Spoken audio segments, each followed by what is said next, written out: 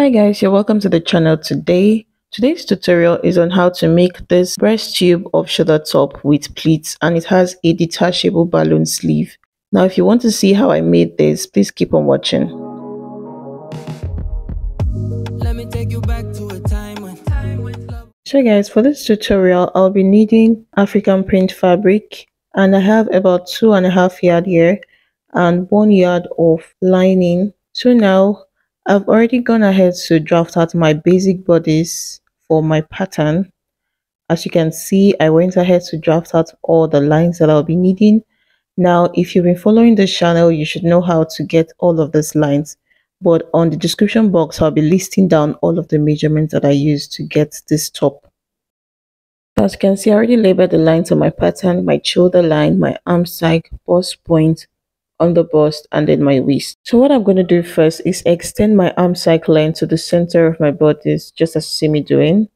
And then I'll go ahead to take my nipple to nipple measurements, starting from my bust point to my waistline. Now the nipple to nipple measurement I'll be using for this is 7.5, which is my actual nipple to nipple measurement. So I'll divide 7.5 into 2, and then I'll be taking that from my bust point. I'll mark that through to my waistline.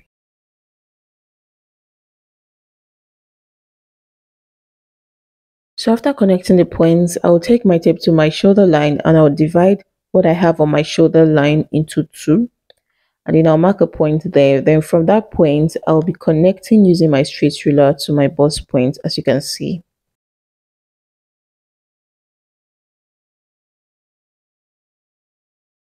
So now after getting this point, I'll go ahead to draft out my bust here. On my under bust at the center front, I'll take 1/2 inch, as you can see, and then I'll also go ahead to mark that 1/2 inch on the waistline, still on the center front. So I'll go ahead to connect that using my straight ruler.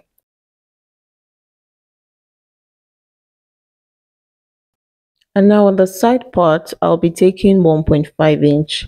Now my bust measurement is around 38, 39, but if you're on the bigger side, you should use 2 inches on that side part. Now I took 1.5 inch on my under bust and on the waistline at the side front. So I'll go ahead to connect that the same way I did for the center front. So then I'll be connecting from my bust point to those both lines I marked on the under bust using my curved ruler as shown.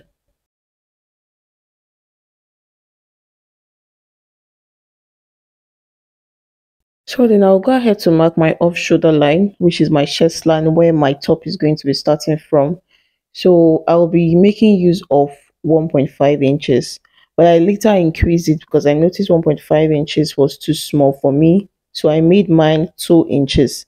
You can see in the course of the video, I drew another line again. So when you're making yours, just go ahead to measure whatever best suits you. How open you want your dress to be, you can go ahead to measure that. So then I later on went up by 2 inches, like I said before.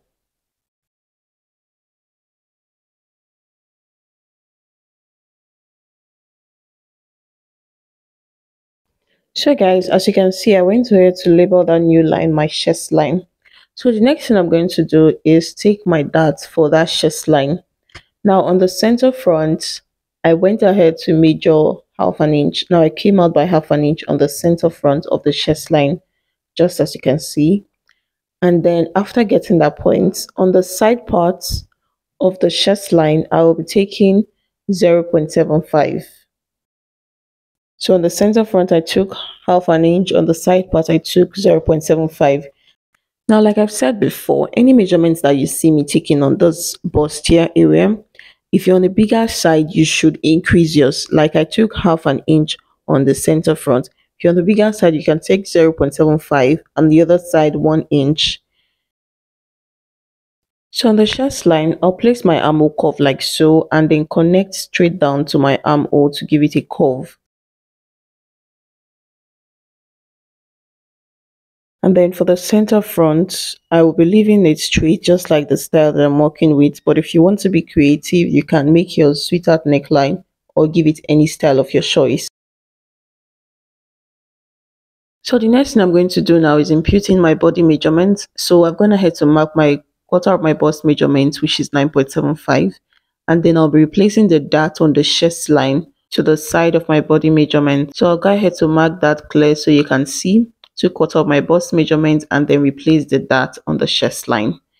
Now on the waistline, I'll go ahead to mark quarter of my waist measurements, which is 8 inches. And then I'll replace that dart on the waistline, which is 2 inches to the side part.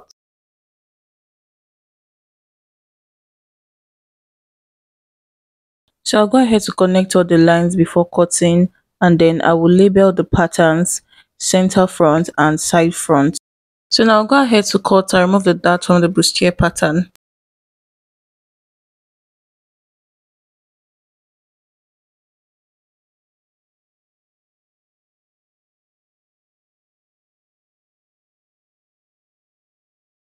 Then I'll go ahead to cut the back pattern. To cut out the back pattern, I will not be drafting my pattern to save me stress. I will go ahead to place the bustier part of this pattern together, just as you can see.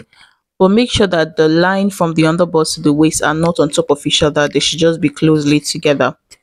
So I'll place the cup part on top of each other, and I'll go ahead to secure the underbust to the waist with my tape.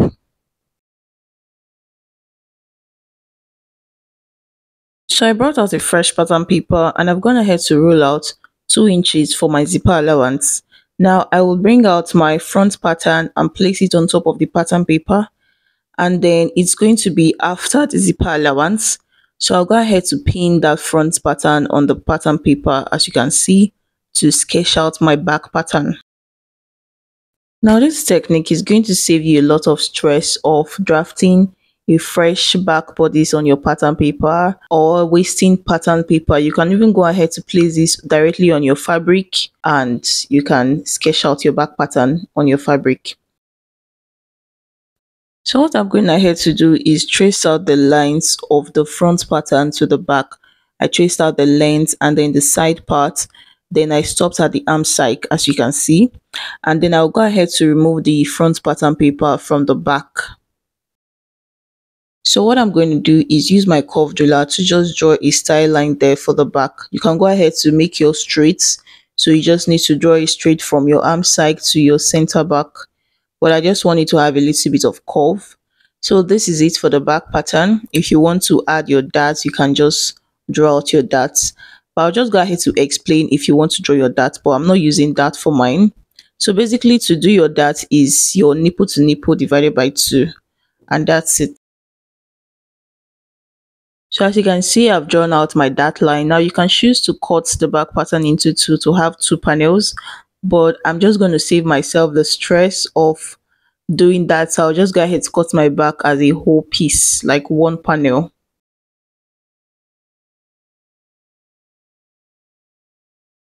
So I'll go ahead to separate the 2 panels for the front pattern. I will just cut out the tape from it, because if I try to remove the sellotape, it's going to destroy the pattern paper. But if you're using a paper tape, then you can just easily take it out. So this is how it's going to be.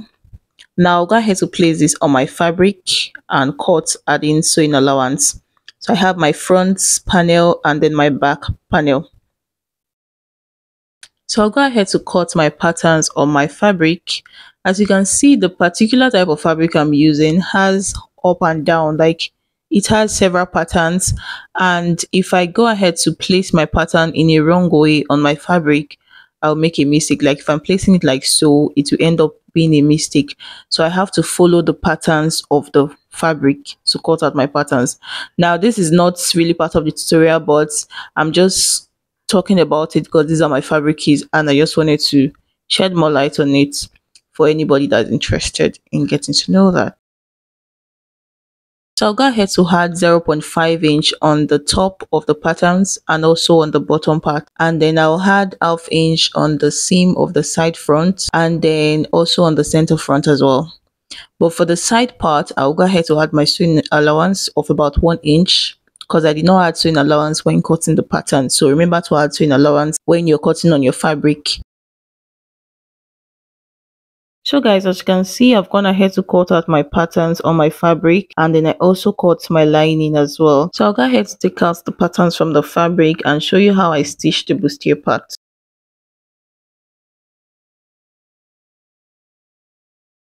So I'll be taking out the lining as well and I'll keep it outside. So I'll go ahead to stitch on the fabric.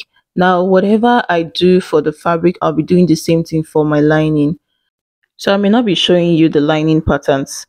So now I went ahead to iron interfacing on my fabric on the front part and also for the back. So what I'm going to do next is cut chest wording. That's called a wording. I'll be cutting it for the bustier part. Now this is if you're not going to be using a bra cup, this is another substitute for bra cup. So I'll be cutting on my pattern to show you how to cut on my fabric. So my center front, I just cut out the underbust, and then for the side front, I'll measure about 4 inches. I'll go in by 4 inches and then I'll mark, and then I'll just connect that to my underbust using a curve.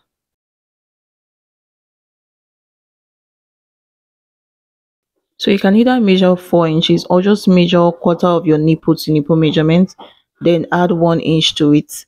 Then you just connect it to your underbust and also to your arm side. So go ahead to cut out the curve. So this pattern that I've cut now, I'll go ahead to place it on my chest wording, and then I'll add sewing allowance of about 0.5 inch to the two arrows, to the 2 points that are meeting together.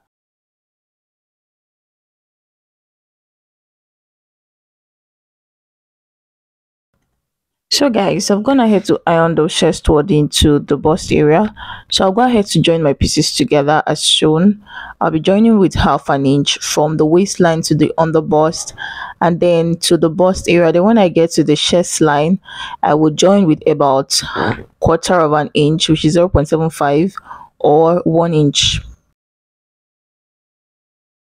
So guys, as you can see, I joined the top part with 0.75 and the other sides with half an inch. Now the reason why I did that is because there is not going to be any yoke that is going to hold the upper part, and since this is a tube top, you want it to be snatched on the top of your chest line area. So that's the reason why I did that. I did that for the main fabric and also for the lining.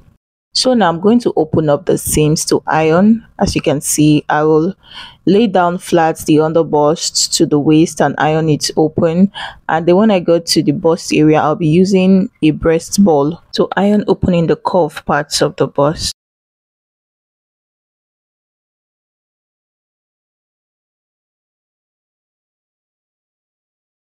So after going ahead to iron open the seams, I want to lay down interfacing to close down the sides. As you can see, if you don't want to do this, you can just trim off the allowance, but I just want to use my interfacing to hold down the side seams of the breast tube.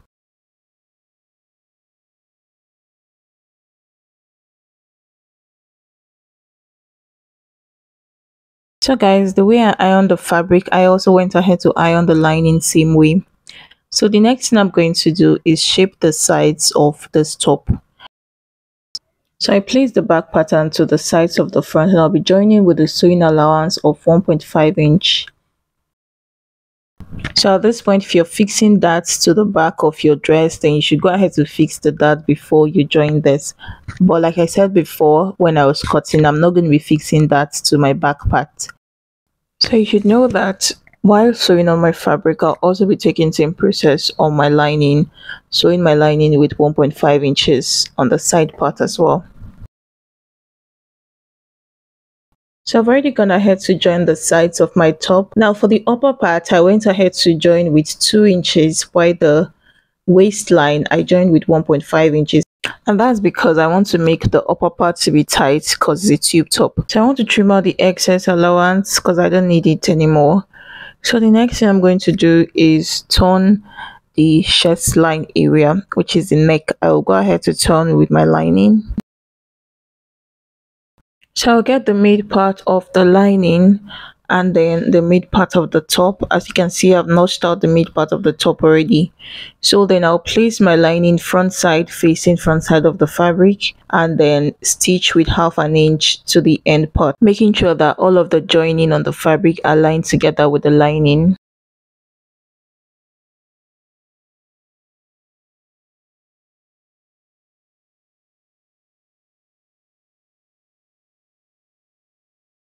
So guys, I've gone ahead to sew the chest line area. And then while I was sewing along with my fet so that it will help me keep the lining and the fabric on hold when I'm ironing it. And then I top stitch the lining down because this is going to help me keep my lining in place. So now go ahead to turn the lining to the inside and give it a good press.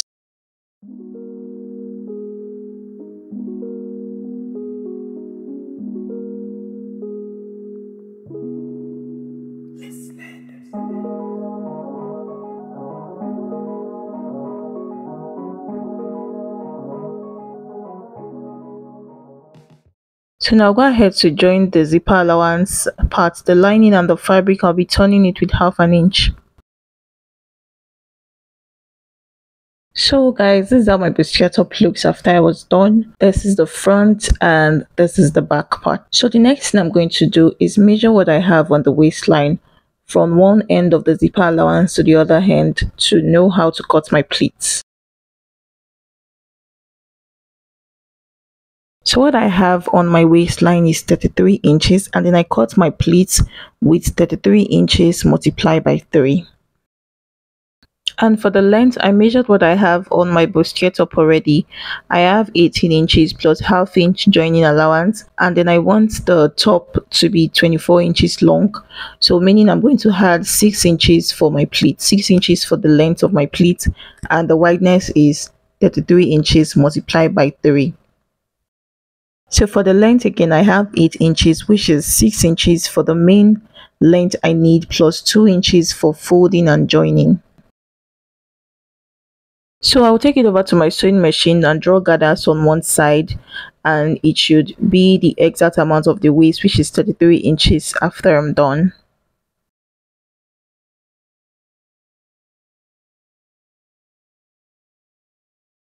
And so this is my pleat. I went ahead to fold the bottom part first before stitching down the gathers. So in total I have 33 inches wide. Now just go ahead to iron the pleats to make it straight. Let me take you back to a time when love was as precious as diamonds, where if you search you would find it. I know that times have changed, but I don't want to play no games, baby. I'll treat you different, show you commitment. She might be my baby. So guys, the next thing I'm going to do is fold my pleats together and notch the mid part, and then after getting the mid part of this pleat, I'll also notch the mid part of my waistline.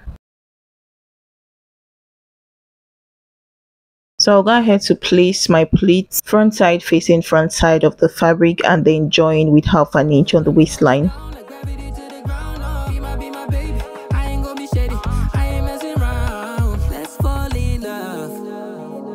I won't let us fade away, even when we old and gray. Know that I'll be here to stay. Let's fall in love. I won't let us. So after joining, this is what I have. Now just go ahead to fold the side, or you can fold the side or you can leave it like so, because you'll be adding zipper to the back part. So I've gone ahead to fix my zipper for the back, and based on the fact that the top is a very short top, so I have a very long zipper, so I just want to go ahead to show you how I close down my zipper. So I'll cut out the excess of the zipper and then I will fold inward to the side parts to the zipper allowance and then top stitch it at the front.